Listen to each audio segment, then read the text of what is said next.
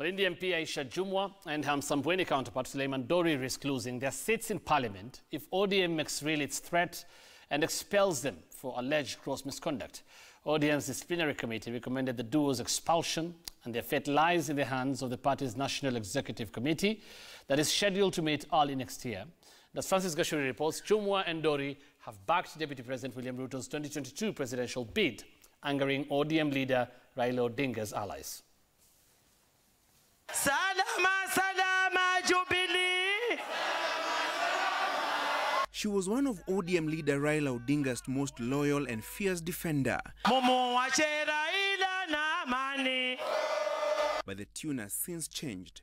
Malindi MP Aisha Jumwa now dancing to Deputy President William Ruto's tune. And that could cost her the Malindi parliamentary seat that she clinched on an ODM ticket in last year's general election.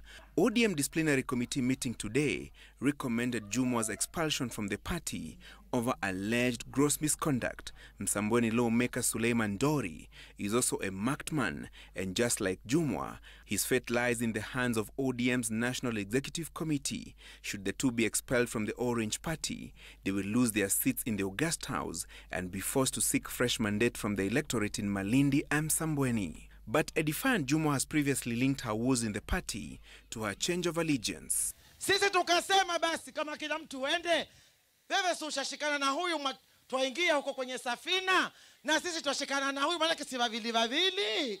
Sisi wote tuingie. Ndambi hiyo.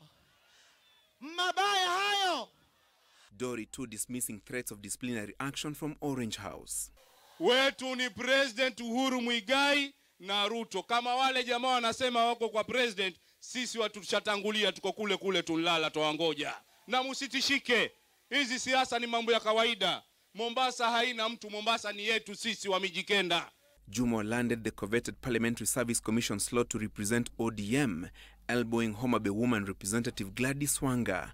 Her newfound relationship with Ruto angering ODM lawmakers who accuse her of disrespecting Odinga and the Orange Party. However, Jumwa says Odinga had nothing to offer the coastal region electorate that stood with him in the 2007, 2013 and 2017 presidential polls. Tunayemtembea naye saa hizi ni William Ruto. Lakini kuna pangwa misafara mingine hapa ya watu kuja kupiga mdomo, sisi tukatike viuno. Viuno vina shughuli hivi.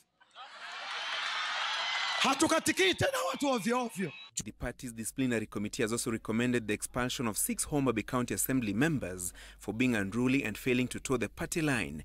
They are Dan Ochieng Were, Evans Dada Marieba, Julius Odhiambo Gaya, Geoffrey Onyango Juma, Paul Ongoro Wamunga, and Joshua Okumu Nyabola. They are accused of orchestrating the removal of County Speaker Elizabeth Ayo, sparking violent confrontations. Immaculate Joyce Adhiambo from Busia County Assembly is also recommended for the axe.